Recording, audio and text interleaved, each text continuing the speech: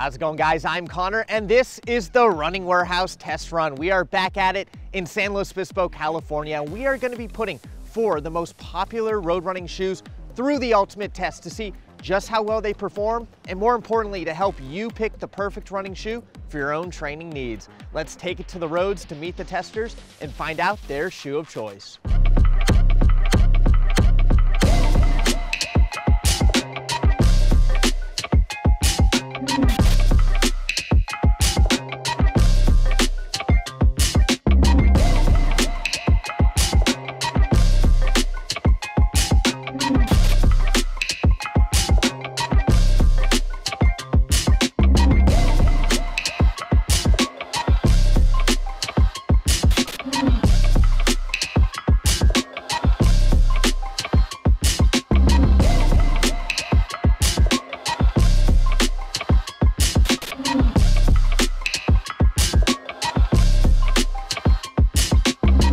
So there you have it. You met our testers and their shoe of choice. And now we are here at Port San Luis for our long run test. Now, regardless of your race day goals, the long run is always going to be an essential training component for any runner looking to build strength and endurance. We're going to go rack up some miles and see just how well each shoe performs from both a cushioning and comfort standpoint. Join along as we take on the long run.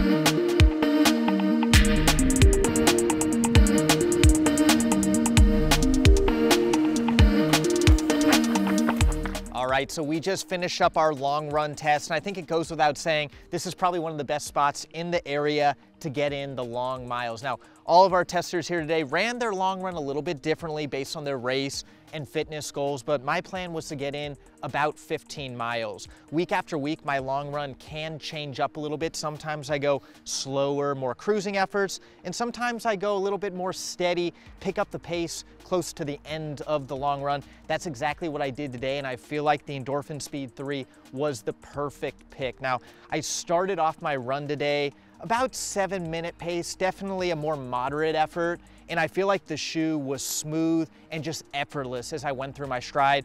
And then as the miles started to rack up, I got a little bit quicker, went 6:30 pace. Even those last couple miles got down to the 6-minute mile range, and the shoe just feels better the faster you go in the shoe. It really has that super shoe-like feel. Of course, it has the PWRRUN PB foam inside the shoe that gives the really bouncy, ultra-responsive ride.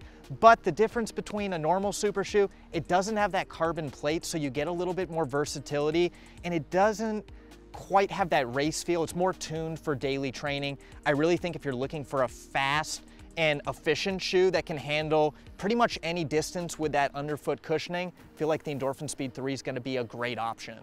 Like you, Connor, my long run paces will vary from workout to workout. Today, I had 18 miles at a steady pace, 8.5 minutes per mile. When I have a workout like that, I need a shoe that's going to be protective enough to keep my feet and my legs fresh and be energetic enough to kind of put me into cruise control so I can just not think about the run and just enjoy the scenery.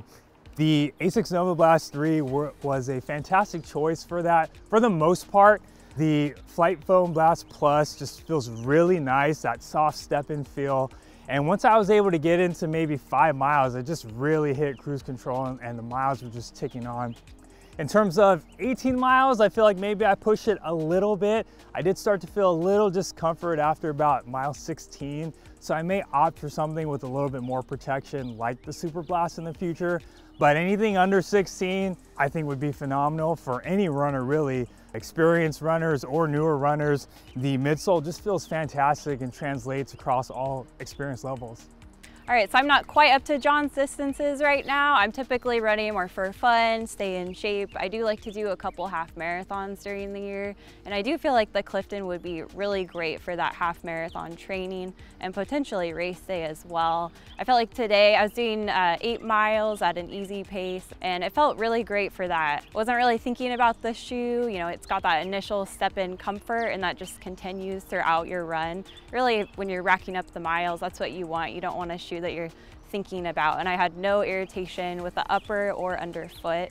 And I feel like this is even better with the Clifton 9 with the 3 millimeters added stack for those longer distances. I do think more stack the better when I'm getting up to marathon distance, but a lot of people do use the Clifton for even that marathon distance as well. All right, guys, so I'm gonna finish off our long run test with the New Balance Rebel V3. The goal was to hit 8 to 10. I ended up hitting 8, and I was actually really surprised. I wanted to hit 7:40, 7:45 pace, and I was actually closer to the 7:30 pace, and that all comes down to the fuel cell foam. It was really bouncy, highly energetic, and very natural through the gait cycle. So I ended up going faster than I wanted to, and early on in my training, as I get ready for a half marathon, I might not want to push that hard. I might want to go a little longer, have a little more cushioning underfoot like the More V4. But as I get stronger, as I hit those faster paces, a little more fit, I think the New Balance Rebel V3 is perfect. So overall, maybe not the best compared to some of the other shoes here, but for my long runs, I think the Rebel V3 was great. Next on up, we're putting the pedal to the metal at the track. Now, while long run day was all about building endurance, today is about going as fast as possible. This is speed workout day.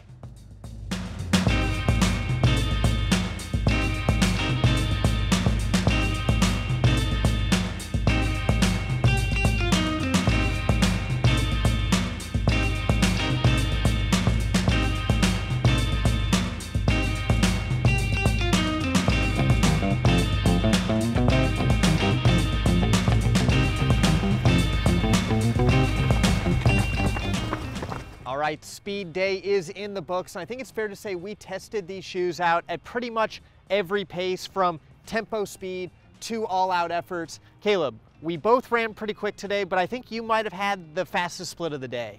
Well, I said yesterday on the long run, the Rebel V3 is a good long run shoe, but today I'm a little more aggressive. This is the fastest shoe here. I did a traditional ladder starting with the mile and finishing at the 400, and I try to stay within 90-second splits, stay consistent there. The shoe was excellent. The foam, again, shines through, super responsive, but really it's the upper. I was locked in, and furthermore, with the wide platform, I really could push through the shoe. In other words, I wasn't fighting through the soft foam. So when it came to hitting that 90-second pace, everything felt really, really smooth. One of the reasons why I recommend this shoe to any mid-distance, long-distance track athlete. You can lace up, you can do your drills, you can hit the track, and then complete your runs off the track. So speed day, Rebel V3 is my shoe for sure.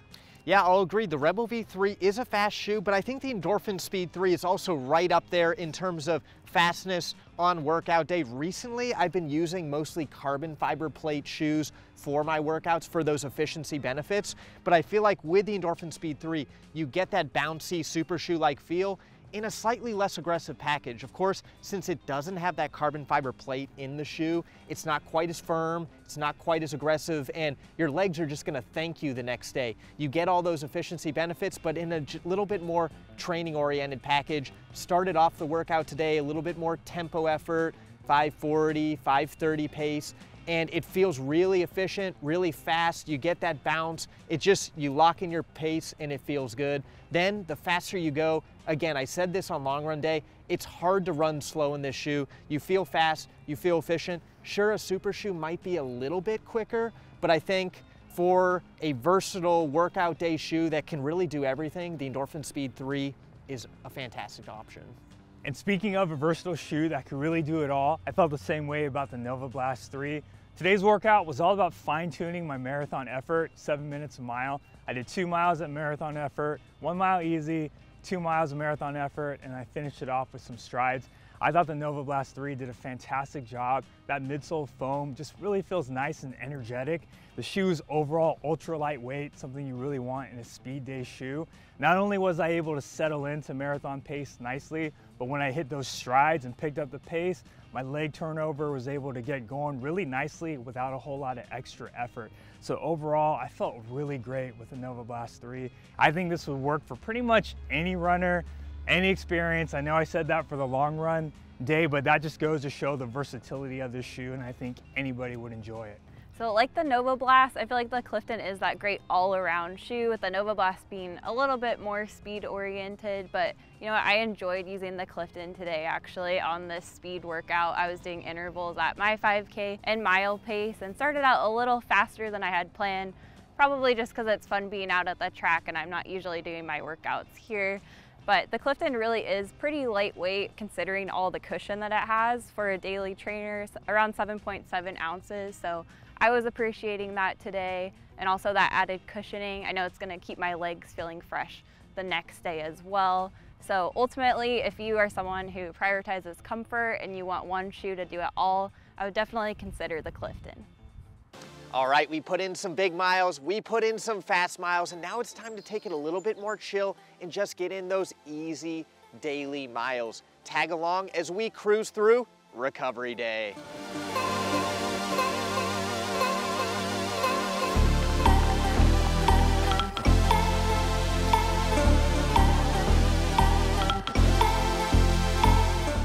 All right, Easy Day is complete, a nice and relaxing way to wrap up our test run. And while all of our shoes are suited for daily training, Risa, I feel like your shoe was the best choice after 2 harder days. Yeah, so out of our 4 options today, the Clifton would be my choice for that easy run, recovery run shoe. So today is really where the Clifton got to shine. And it felt awesome just from that initial step in. Throughout the run, it's got that cushion comfort that it's known for in the Clifton. Today the shoe felt soft but not mushy, which I appreciate when we're doing those cruising efforts like this easy run. I could see why the shoe works well for so many different types of runners, for walking as well. Overall, the Clifton is a shoe that's gonna make the miles fun, keep your feet happy. At the end of the day, that's what I want for most of my runs. Yeah, Risa, you talked a lot about soft and highly cushioned, and that's exactly what I was needing for today. After 2 hard workouts this week, my legs were feeling pretty beat up, so I needed some soft cushioning, and the Fight Foam Blast Plus of the Nova Blast 3 really came through for me. It has a nice high stack, it's highly protective, and that nice soft step-in comfort continued as we progressed the run. I'm happy to say that my legs feel better now than they did before the run, which is always the goal when you're in marathon training. You want to stay fresh. And I wouldn't hesitate to grab this shoe on easy days, recovery days, or my daily miles. Yeah, you know, John, I am right there with you. With 2 harder days, a progressive long run, a speedier track workout, I really could use that recovery day. And I feel like the Endorphin Speed 3 did what it needed to do. It has a pretty good amount of stack height underfoot, so you get that protection, you get a little bit of that softness. It has the nylon plate in the shoe that surprisingly you don't really notice at some of these slower efforts. You get some of those efficiency benefits. I actually found myself picking up the pace a little bit, and maybe that's not quite what you want on recovery day, but I feel like for some of those daily training efforts throughout the week, this shoe will do really well. I think personally, I might lean towards something like a Clifton, or maybe my favorite shoe, the New Balance Morph V4 for a true recovery day. But overall, the Endorphin Speed 3 is a fantastic daily training option when you're looking for something a little speedy, a little bit more efficient, but still has that protection to go the miles. So Connor, we've been really comparing the Saucony Speed kind of more directly to the Rebel V3 over the last couple of days. More of a performance-orientated daily trainer. But you know, I was really surprised with how it performed today. I had more than enough cushioning underfoot. That fuel cell foam is really bouncy, and it really made the run fun. Would I say this is a recovery shoe? Probably not. For those pure recovery days, I need a little more cushioning. But for those easy days, those shorter daily training runs, the Rebel V3 has a lot to offer. Now, I talked about being early on in my half marathon training.